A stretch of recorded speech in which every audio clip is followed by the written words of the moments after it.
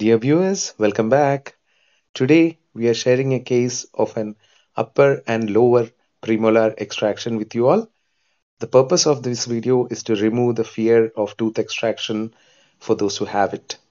So here we go. Firstly, a local anesthetic, a lignocaine injection is given on the site of extraction.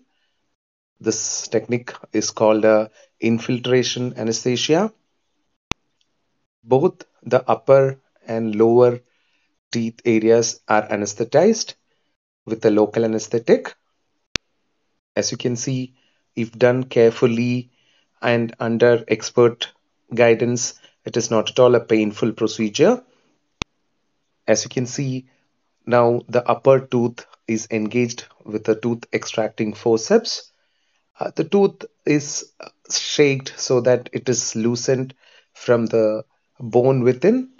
So we give optimal forces so that the tooth is removed. You can see here the upper tooth is removed.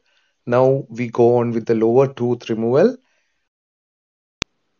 The same procedure is applied in the lower area also, where optimal forces are applied onto your teeth and it is slowly moved so that it is loosened from the bone within.